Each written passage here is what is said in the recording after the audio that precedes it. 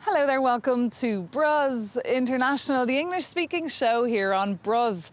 It's great to have you with us for this latest edition, which is all about the Irish community here in the city. In just a minute, we'll be learning how to play GAA football. But first, we're off to the James Joyce pub. That's an Irish pub in the EU Quarter. And we're sitting down with Tony Connelly, a well-known Irish broadcaster and author, renowned for his reporting on Brexit.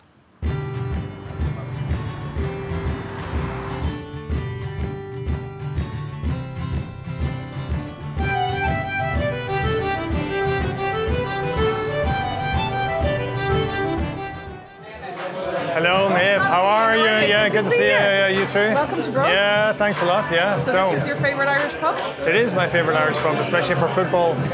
Here's your channel. I know, exactly, yeah.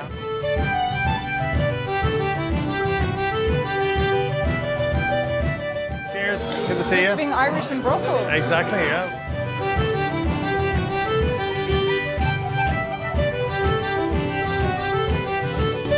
So Tony Connelly, welcome to BRUZZ International. Thanks so much for being here.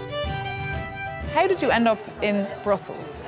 I was working for RTE in Dublin and I'd always wanted to get a foreign posting. The Brussels job came up and I went for that and got it. That was 2001. When I initially came here, there were 2 reporters and it stayed that way for about 7 or 8 years. But then I've been on my own since 2013. At a certain point, you have plenty of experience, you know how to navigate the European institutions. It's almost like it just makes more sense to have someone there who has that kind of journalistic memory and familiarity with Brussels just to keep the person there. For the first 6 or 7 years, I had tremendous variety in what I was doing. I could do a lot of the EU stuff where necessary and travel all over Europe. I mean, I'm the Europe editor, so it's not just EU stuff.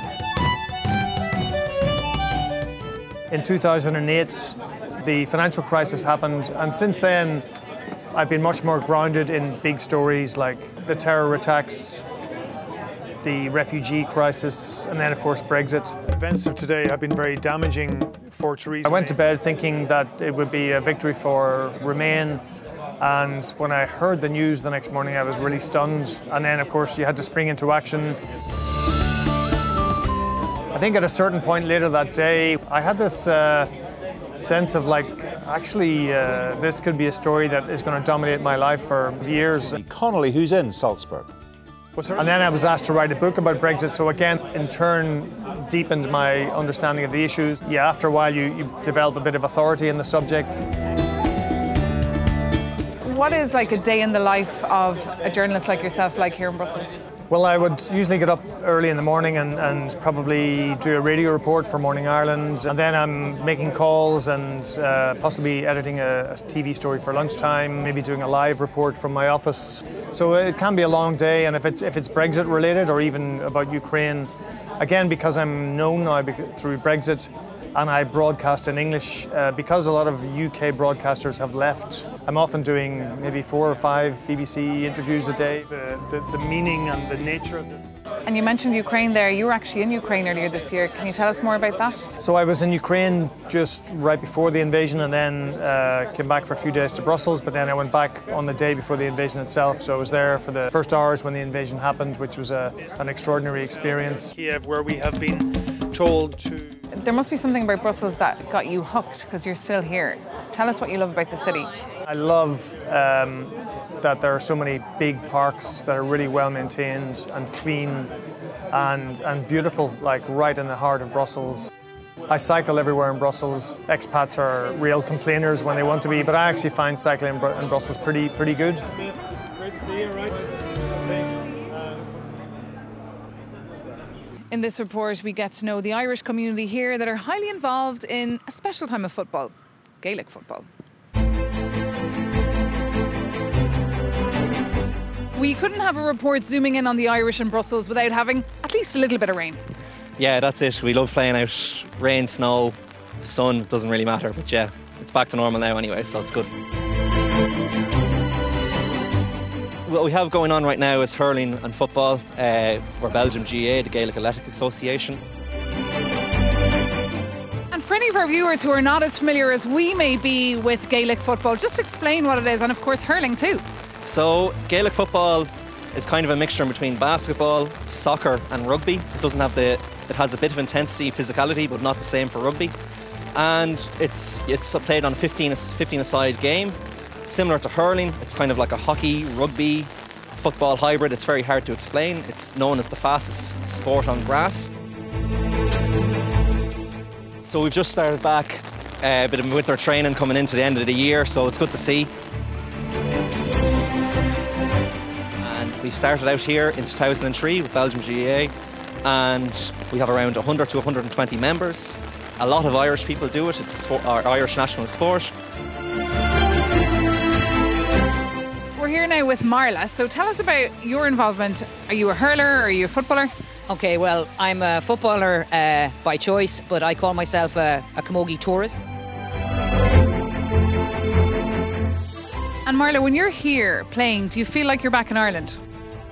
Yeah, actually, because I work in a multilingual environment. I play basketball here and all that's through French. So it's really nice to come here and we're all speaking sometimes Irish, sometimes English.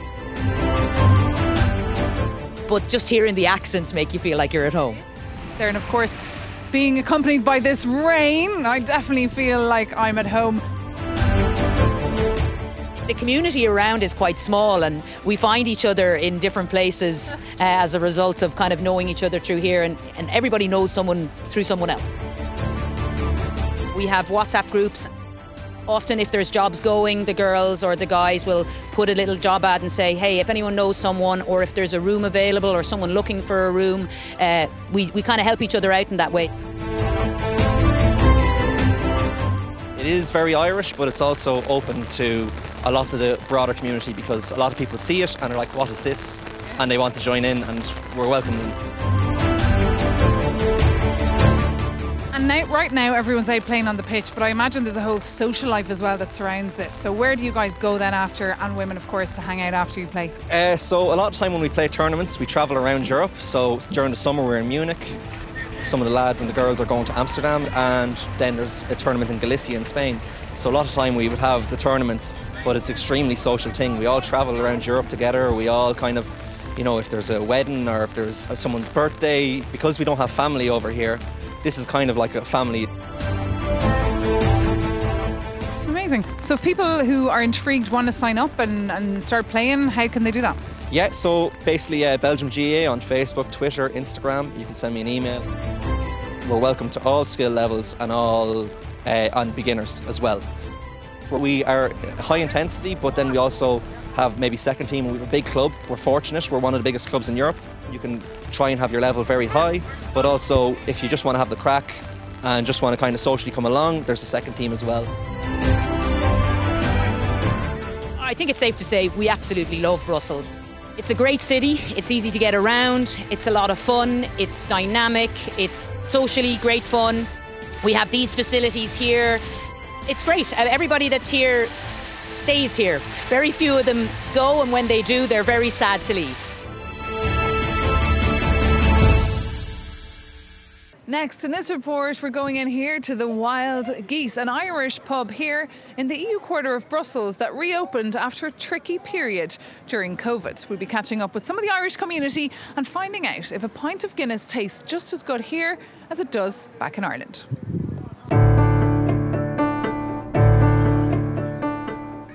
You're from Ireland. What brought you to Brussels?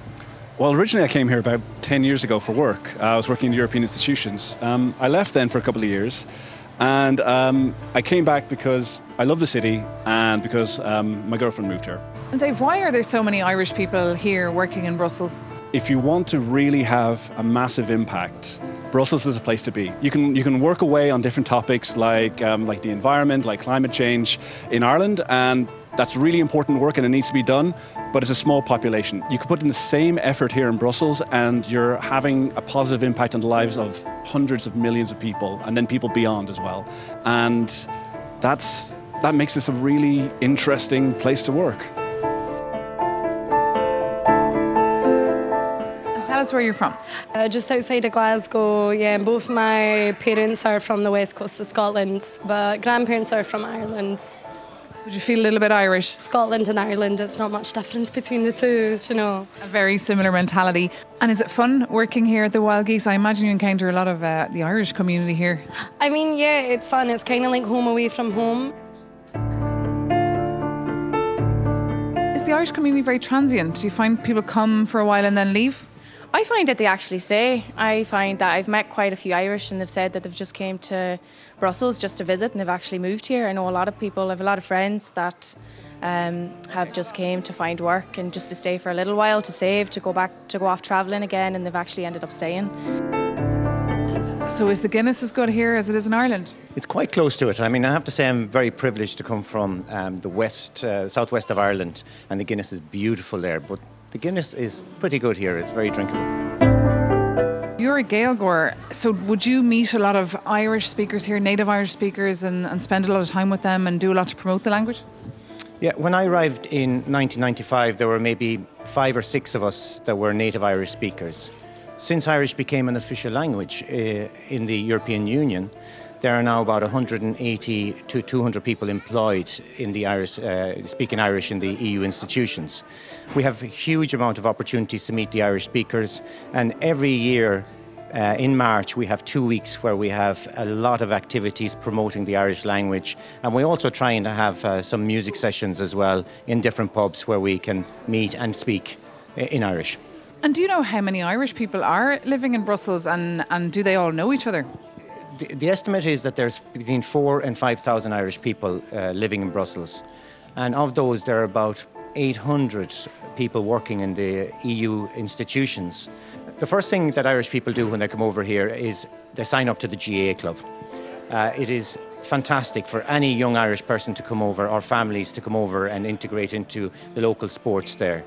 We also have a very active cycling club called the Brussels Wheelers, which have about 80 members, of which about half are Irish, but there are also a lot of Belgians that are cycling with us. Where you will find a lot of people from the EU institutions, or those that work around it, is that they will sneak in here for a quiet drink at about 6 p.m. after work on a Friday, just before we go home and have dinner with the family. Tá fáilte rót agus gur maigad as nagel of a chuidirm. Well, I'm afraid that's all we've time for this edition of BRUZZ International, which was all about the Irish community here in the city. Thank you so much for being with us. Slán, and see you soon.